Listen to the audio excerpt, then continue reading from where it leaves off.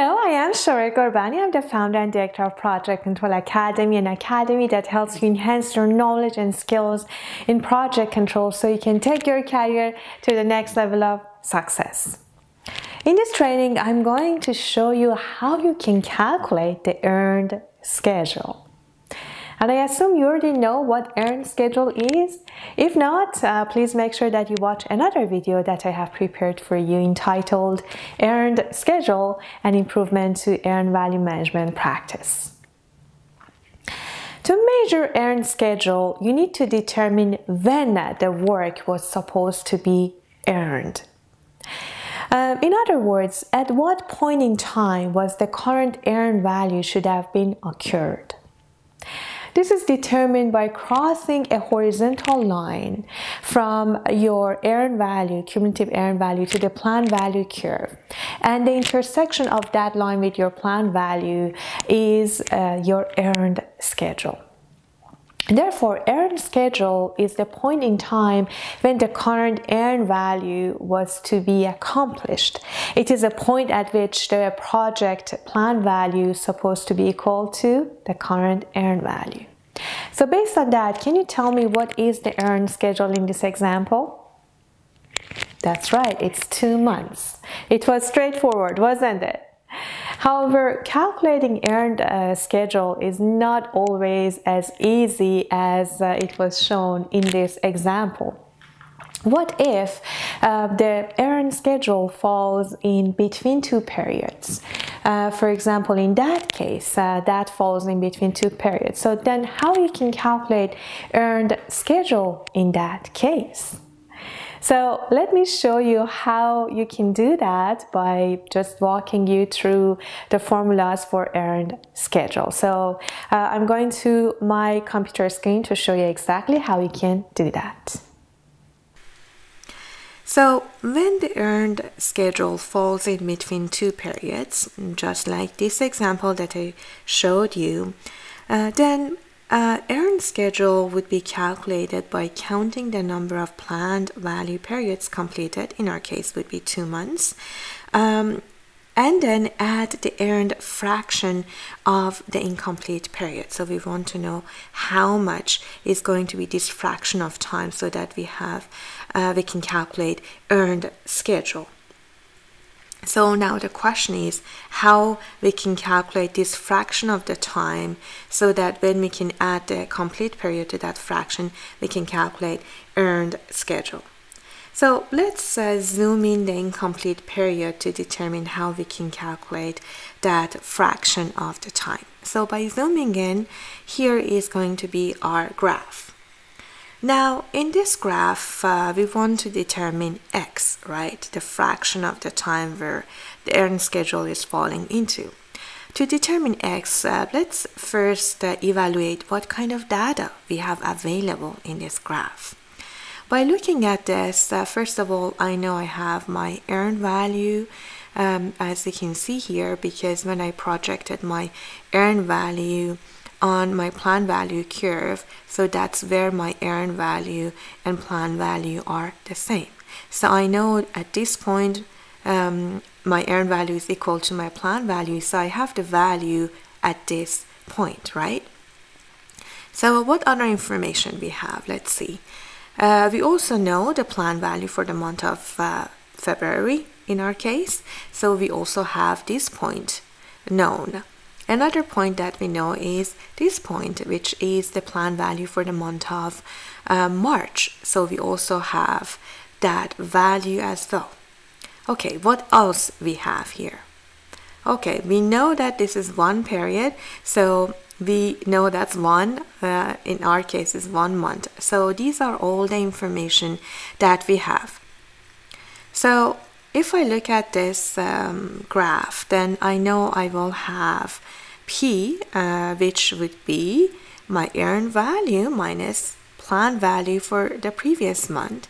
I also have Q, which is going to be the planned value for the month of March minus the planned value for the month of February, right? That's the difference between these 2 points, and that's the planned value for the month of March, and that's the planned value for the month of February. So I know that P and Q are also known, so I have those two as well.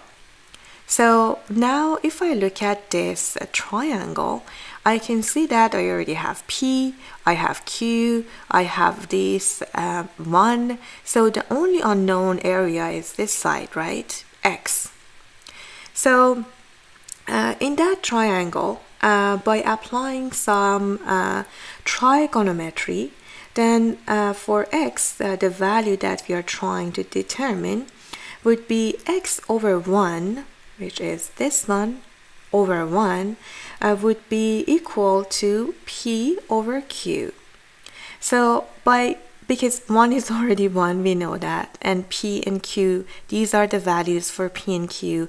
Therefore, X, which is the fraction of time we are looking for, would be earned value minus the planned value for the previous month over the planned value of the current month minus the planned value of the previous month. Again, these are only for the periods that our earned schedule is falling into. It doesn't mean exactly previous month or previous period. It might fall to previous months. So whatever earned schedule is falling into. So this is only what I'm focusing on. And I'm trying to find a fraction of time where my earned schedule is falling into. So it's going to be whatever month it's falling into and minus the previous month or the previous period. So if I want to calculate earned schedule, then can you tell me what the earned schedule would be? Yes. So my earned schedule would be the completed period plus that fraction. So to have a more generic formula for earned schedule, I replace those periods with C and C plus 1. And C is basically C and C plus 1 are the number of periods on either side of the intersection of the planned value curve where planned value is equal to earned value. So, and here would be my planned value for that period C, for that would be planned value for C plus 1, and I know that's earned value equal to planned value. And as I already showed you, we know the values of P and Q. So to determine earned schedule, then earned schedule would be earned value minus planned value for the period C over planned value of period C plus 1 minus planned value of C. So just again, I don't want you to get confused with this formula. Just remember your fraction, your X, is P over Q, and P is that difference between your earned value minus that planned value, and Q is this fraction, which is planned value for C plus 1 minus planned value of C. So that's how you can determine earned schedule. But I have to remind you that to determine the fraction of incomplete period, you know, I assumed here a straight line. Actually, our example was the planned value was quite straight for that one period.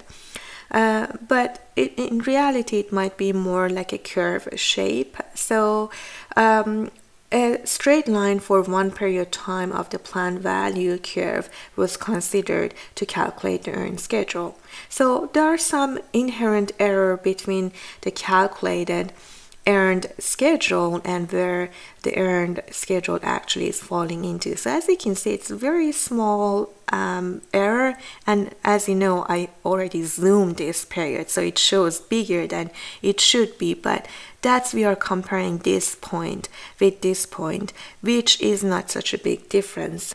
So the error is very small, so you can completely ignore that error and consider this as a straight line, or assume a straight line for that one period where the fraction of time is falling into. So just be aware that that's how we calculated the earned schedule. Now let me walk you over a sample project so that we can calculate earned schedule together so we can better grasp this concept. This is the example I brought earlier where my earned schedule fall into two periods. Now we want to calculate earned schedule by, estimating the fraction of time where the earned schedule is falling into. So as you remember from the earned schedule formula, this is our formula for earned schedule. So we need to first determine some numbers. First of all, our earned value, as you can see, is 300, right? So what is our plan value? Cumulative plan value for the month of March. That's right, our plan value for the month of March is 400. We also have another information that we can use to calculate our earned schedule, and that is, yes, plan value for the month of February, which is 240. So we have all the information we need to calculate earned schedule. So with that, our earned schedule would be 2 plus 300 minus 240 over 400 minus 240. And again, 2 is the number of complete periods. In our example, is 2 months. So 300 is earned value minus plan value for the month of February, and over the plan value of the month of March minus the plan value of the month of February, which gives us the earned schedule of 2.375. So this is what our earned schedule is in this example. I hope now you have a better idea about earned schedule and how it's actually calculated. I hope I haven't confused you with the metrics and formulas here. Again, it's a very simple mathematic calculation that you can use. As long as you understand how earned schedule is calculated, you should be fine. How did you find the calculation of earned schedule? It might look complex, a bit complex by just a quick glance at the formula, but if you understand how the formula is shaped, you will be fine. You might need to watch this video several times to completely grasp the concept of earned schedule, the formula. And as you could see in this training, it's a simple math equation using trigonometry. So now, to determine other metrics using the earned schedule concept, you need to know a couple of more terms. And don't worry, they are not complex, they're easy. The other metric is the actual time, which is the number of periods executed since the time that the project started. So in our example, can you tell me what is the actual time? That's right, the actual time is from the beginning to now, which is 1, 2, 3 months. So that's easy. So whatever period you're at, it's going to be your actual month, or sorry, actual time. And another metric is planned duration, which is the original duration of the project. So what is the planned duration in this example? That's right, it's 6 months from the beginning of the project to the time that we are planning to complete the project. So, which is end of June, which is going to be 6 months. So these were the 3 key elements to assess the schedule status in units of time. So they were earned schedule, actual time, and planned duration. By having these 3 metrics, you can now generate other earned schedule indicators and predictors, and I will cover this. I will cover all these earned schedule metrics that you need to know about in the next episode of Project Control Mastery. So if you have any question about this training, please make sure that you write them down below so I can assist you. Also, if you found this training valuable, please hit the like button and share it with your connections. Until the next episode of Project Control Mastery, do your best in everything that you do and make a difference.